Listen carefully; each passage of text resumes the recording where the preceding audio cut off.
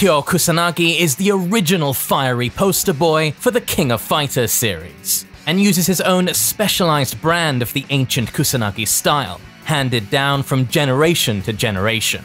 Kyo excels in rushdown whilst fighting from mid to close range, and also packs some strong defensive tools when on the back foot. Kyo's ground normals are exemplary models of the classic KOF rock-paper-scissors dynamic. Uses jab to snuff out hops, sweep to beat quick anti-air pokes like jabs, and hops to go over sweeps for a full combo. In the mid-range, Kyo's Far C has decent reach, and can act as both a poke or punisher, made especially effective by how he can cancel it into specials. Meanwhile, Kyo's Far D boasts good reach and can go over lows. If Kyo wants to muscle his way in, Aragami has an upper body guard point, though this does take some skill and experience to use effectively. When Kyo's in a disadvantaged state, he can use Oniaki to steal back his turn. This also doubles up as an amazing anti-air. Good use of Kyo's mid-range tools will make the opponents hesitant to fight back, and here he has multiple ways to open up their guard. Crouching B is a fast low poke which forms the baseline of any character's offensive game plan, and Kyo's can lead to huge damage, with or without meter. EX Kototsuki Yo is a one-frame command throw that can lead to some decent set play. Gofu Yo is a fast overhead that can be max cancelled for good damage. Naraku Otoshi is a jump-in attack that has huge hit stun, meaning it can be used early during a hop, and Kyo will still be able to stick a combo when he lands. Kyo can also naturally transition from mid-range poking to mix-ups through his Aragami Rekka extensions, with Yanosabi being an overhead and Minotsuchi being a low. As good as Kyo is up close, he can struggle to close the gap, especially against strong zoners. Even his longest range special, EX Dokugami, has to be used in the mid-range for it to become a real threat. Red Kick can occasionally be used to close the gap, but it is unsafe unless blocked at tip range. Also, while his jump normals are great at pressure and opening opponents up, on the flip side, they often lack range. Kyo's best tool for aerial space control is his Jumping D, which has pretty decent horizontal reach, but can often miss against crouching or low-profile opponents. All in all, this means Kyo has very little presence from a distance, and has to work his way in with honest fundamentals. Kyo's focus on fundamentals makes him a pretty good character to learn the game and establish good habits with, but his best combos do require some decent execution to pull off, and bringing out the most of his toolkit, especially the guard points, will take some time. Kyo can be positioned anywhere on a team, but since you don't need meter to dish out a lot of damage with him, we think he's best placed as a point, or middle if you really want to make use of his Gofuyo overhead. If you're looking for a fundamentals-focused character who excels at putting on the heat at mid to close range, then look no further than the Scion of the Flame, Kyo Kusanagi.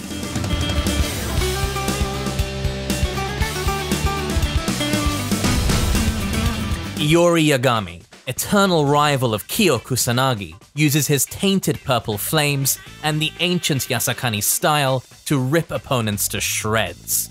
Iori is one of the most versatile characters in KOF, effective from any range and with a tool for every occasion. But what he really excels at is opening opponents up at close range and snowballing rounds with his powerful wake-up game. From a distance, Iori can use his ground projectile, Yami Barai. The heavy version is very fast, making it quite difficult to get around. The light version, meanwhile, is slower, so it can be used to cover Iori's approach. While Iori isn't a zoner and the recovery on this isn't great, it's still an effective tool to force approaches. Combine this with Oniaki to anti-air jump-ins, and also reversal out of disadvantageous situations. In the mid-range, Iori's long legs give him access to strong aerial and grounded pokes. While his notorious Far D is now slower than in previous games, it's still a respectable keep-out and punishment tool, made especially effective with quick max cancels. Iori's Far C, on the other hand, doesn't have quite as much range, but is very fast and confirmable into more damage, making it a workhorse normal to use after block strings and as a punisher. This is even whiff cancelable too, allowing you to feint it into Yamibarai to zone, or heavy Sumakushi to close the gap from a distance. Once Iori wins an exchange in the neutral and manages to close the distance with an advantage, he has plenty of tools to tear down the opponent's guard.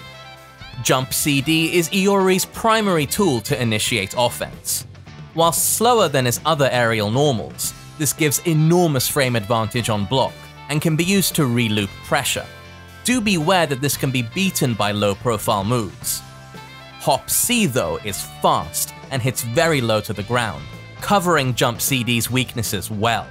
Iori's small and sharp jump arc also makes this quite hard to react to when properly mixed up with lows. Yuri Ori, better known as the Taco, is Iori's trademark cross-up. This is fast and boasts a great hitbox, but does need to connect quite deep now to combo. Kuzukaze is a slow command throw that tosses the opponent behind Iori, allowing him to follow up with a ground combo, though this does scale heavily. Gofu-in Shinigami is an overhead with decent reach that can surprise opponents when they're looking out for other options. And last but certainly not least is Crouching B, a quick low that shrinks Iori's hurtbox, allowing it to go under poorly timed jump hits. As with all Crouching Bs, this is your main pathway to Iori's combo game. After sinking his claws into his prey, Iori can end combos with Aoi Bara, Kototsuki-in, and Yao Tome for hard knockdowns that can lead to round-stealing looping Okizeme. Iori is a great character to pick up KOF with. His toolkit covers every aspect of the game, and while he does require some practice to be effective with, his overall execution isn't too demanding. Iori's versatility allows him to be placed basically anywhere on a team, though we think he's perhaps best positioned as a mid, since Iori's damage potential jumps dramatically once he has a bit of meter on hand, and he also has a powerful and reliable 2-bar quick max staple. The downside to being a jack of all trades is that every move is designed with a weakness, so you'll need solid fundamentals, good decision making, and creativity to make those purple flames burn at their hottest. If you're looking for an aggressive all-rounder who really epitomizes everything that KOF is about, then run riot with Iori Yagami.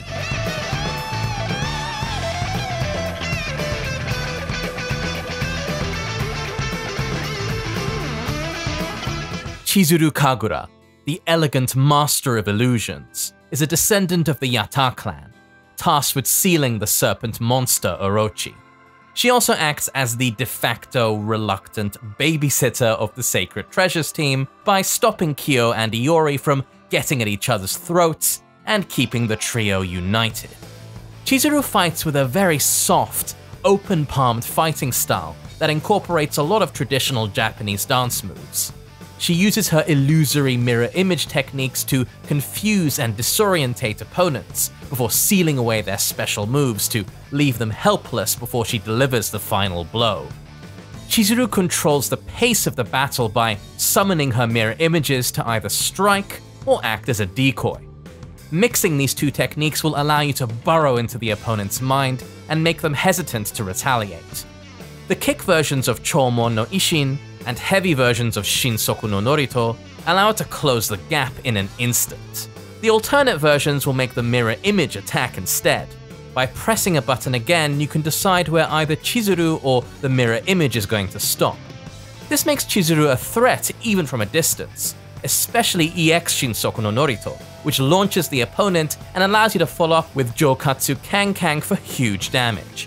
Do be careful though, as Chizuru's mirror images can be attacked, which will cause her to take damage. They are not your conventional projectiles. But you can use this against your opponents by stopping early and feinting to test your opponent and see how they'll react. Once you've conditioned the opponent to sit still with Chizuru's illusions, you can then start to pester them and start your offense with her impressive normals.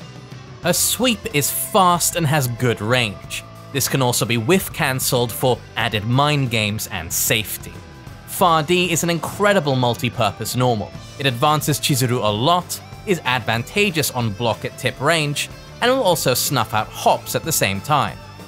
Far C meanwhile can cover all jumps, and Far B is special cancelable, allowing you to buffer into EX Shinsoku no Norito for huge damage potential from a quick poke. And even if this is blocked, you're still pretty safe. You can also occasionally use Tenjin no Kotawari after Shinsoku no Norito to beat the opponent's counterattack due to the invincible starter. This also acts as a solid anti-air. If you have the meter to spare, be sure to end combos with Reigi no Ishizue to seal away the opponent's ability to perform special moves, especially the max version, which seals away for a huge amount of time. This of course greatly reduces the opponent's options, in some matchups effectively crippling them, which Chizuru can then take advantage of by going in for mix-ups without fear of retaliation. While Chizuru's ground game is very strong, her jump arc is quite floaty like a crane, allowing her to be more easily anti-air, punished on landing, and overall just making her aerial offense rather weak. Thankfully, she has Tamayura no Shitsune and EX Chomon no Ishin to deal with projectile zoning pretty well. While the reward on these isn't especially great, at least you won't be taking any major risks by jumping in too often.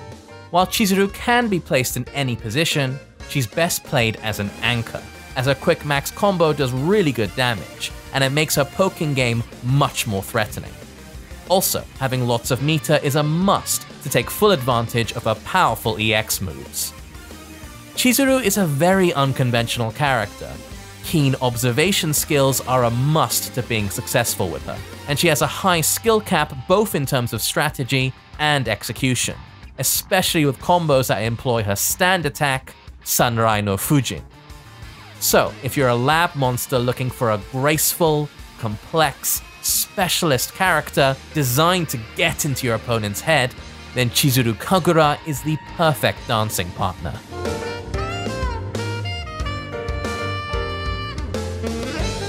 Hey, thanks so much for watching, and a massive shout out to our patrons for supporting this channel.